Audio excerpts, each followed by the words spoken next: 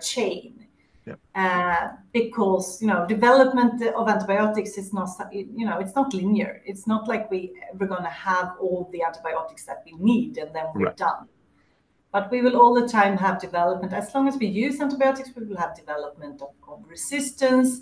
We will have to make sure that we can monitor that resistance development, to make sure that we can meet the identify, prioritize, and meet the public health needs. And when it comes to development, that's one part of it, but we also need to assure access. So just because you have something developed, you can really not trust also having access to this drug. And when we looked at access, we also were really keen on assuring to include all the aspects of access to the existing antibiotics. And this is, and it's been